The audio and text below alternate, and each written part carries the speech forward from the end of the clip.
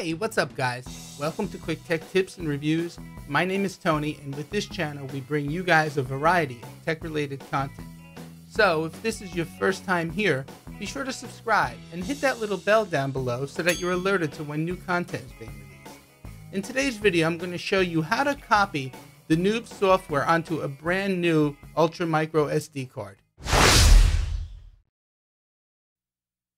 Alright guys, so I'm using a 16 gig Class 10 micro SD card by SanDisk. I paid $9.99 on Amazon, and I'll put my affiliate link down in the video description below in case you're interested. So one of the first things we have to do when dealing with a brand new card is format it and prepare it to accept the NOOBS software. So to do that, I'm going to use a program called SD Memory Card Formatter. You can download that from www.sdcard.org, and I'll put the link to that down in the video description as well.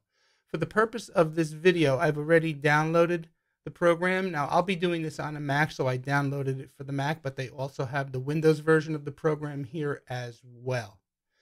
Next thing we need to do is take the micro SD card and insert it either in the SD card adapter if your computer has an SD card slot, and if not, you can also use the USB adapter that came with the Raspberry Pi starter kit. So I'm going to be using the USB adapter. I'm going to insert the card in there, put it in the computer, and we'll get to the formatting process.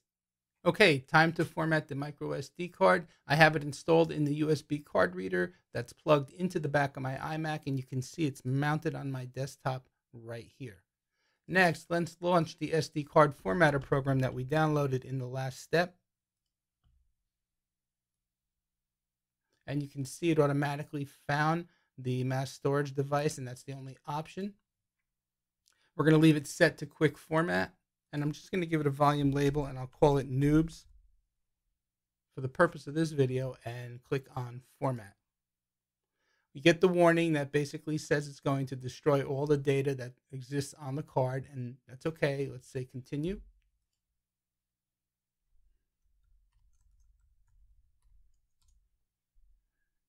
And there you go, guys. It's that quick and that simple. So next thing we need to do is download the NOOBS software from raspberrypi.org, and I'll put the link to that website down in the video description below. When you get to raspberrypi.org, come over to the Downloads tab, and you can see here we have the option to download the NOOBS software, so click on that. And you can download it as a torrent or as a zip file. So for the purpose of this video, I'm going to download it as a zip file. So the download took about 20 minutes to complete, and I have the zip file right here on my desktop. So the next thing I'm going to do is double click to unzip the NOOBS zip file.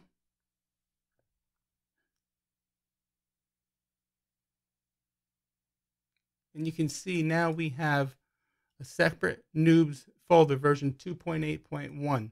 So all we have to do now is copy the contents of this NOOBS folder onto the micro SD card. So we'll just open it up.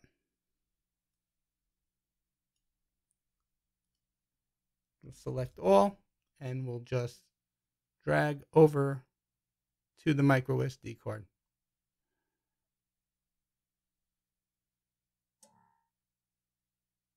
Okay guys, so now that the copy process has been completed, the next thing to do is eject the micro SD card from the computer, insert it into the Raspberry Pi, boot it up, and see if it was successful.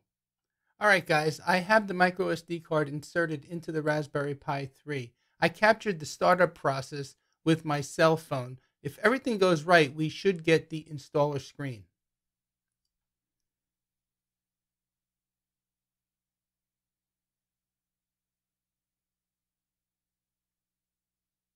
And there you go, it's booting up.